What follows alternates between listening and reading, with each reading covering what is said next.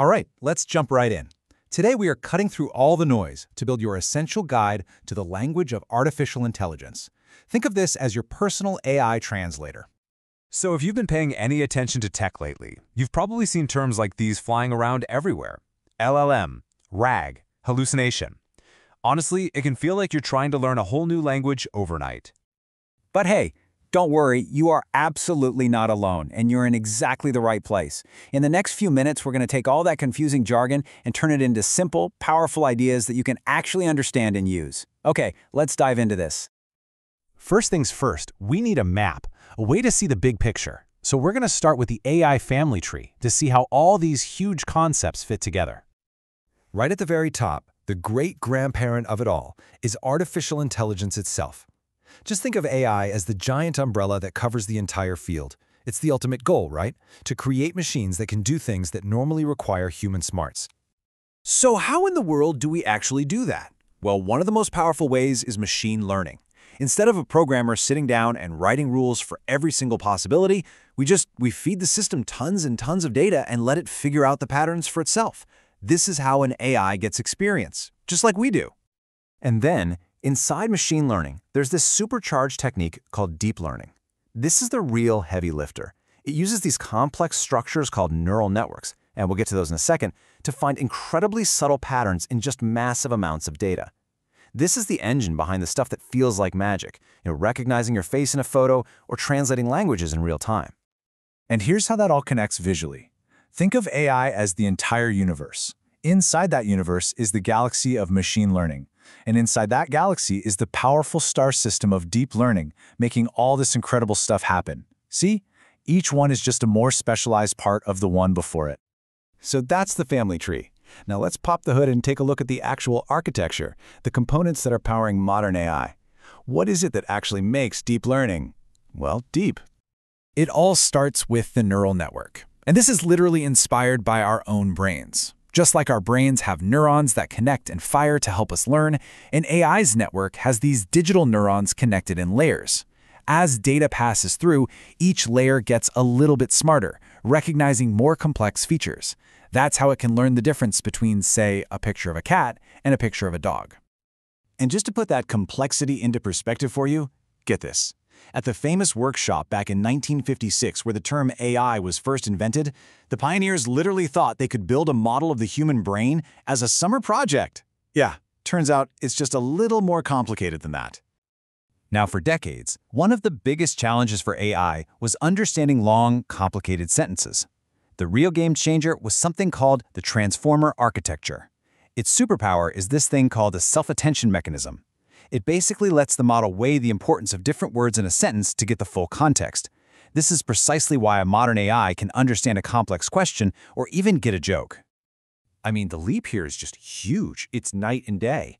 We went from these rigid, brittle AIs that were so easy to confuse to models that actually feel conversational and intuitive. The transformer is the engine behind pretty much every advanced language AI you use today. Okay, so we have the brain, the architecture, but how does it actually learn? Let's take a look at the different teaching methods that we use to train an AI model and make it smarter. So an AI can learn in three main ways. In supervised learning, we give it data that's already labeled with the right answers. It's like studying with a textbook and an answer key. With unsupervised learning, we just give it a pile of data and it has to find the hidden patterns on its own, kind of like an explorer. And then there's reinforcement learning, where it learns through trial and error, getting rewards for good moves, just like a player learning to master a game. All right, let's get really practical now. This next set of terms is what you're going to run into when you actually use these AI tools. And trust me, understanding these is the key to getting great results. First up, prompt engineering. And this is probably the single most important skill for using AI effectively right now. It's the art and science of writing clear, specific instructions, your prompts, to get exactly what you want out of the AI. A good prompt is like asking a really precise question. A bad one is just kind of mumbling and hoping for the best. You have definitely heard this one, LLM. It stands for Large Language Model. This is the specific type of AI we've mostly been talking about. It's been trained on a truly massive chunk of the internet to become an expert in understanding and generating human language. All the big names you know, ChatGPT, Gemini, they're all LLMs. But how do we make these LLMs more factual, more up-to-date? Well, that's where RAG comes in. It stands for Retrieval Augmented Generation. Basically, before the AI answers your question, the RAG system retrieves fresh info from a reliable source to augment its response. It's kind of like giving the AI an open book test. It makes the answers so much better. Next up is the context window. This is, for all intents and purposes, the AI's short-term memory. It's the amount of information it can hold in its mind at one time. If your conversation gets too long and goes past that window, the AI literally starts to forget what you were talking about at the beginning. All right, for our final section, let's talk about the nuances. Because AI is brilliant, it really is, but it's not perfect, and understanding its quirks and how to control them is absolutely essential. This question comes up all the time. When an AI gives you wrong information, is it actually lying to you? Well, the short answer is no, not really. The technical term for this is a hallucination. This happens when the AI generates an answer that sounds super confident and plausible, but it's just factually wrong or completely made up. Now, it's not trying to deceive you. It's a system flaw, a glitch in how it predicts the next word. And this is exactly why you should always fact-check important information you get from an AI. But here's the good news. You have some control over this stuff. Many AI models have a temperature setting, which is basically a creativity dial. If you turn the temperature down low, you get more focused, factual, predictable answers.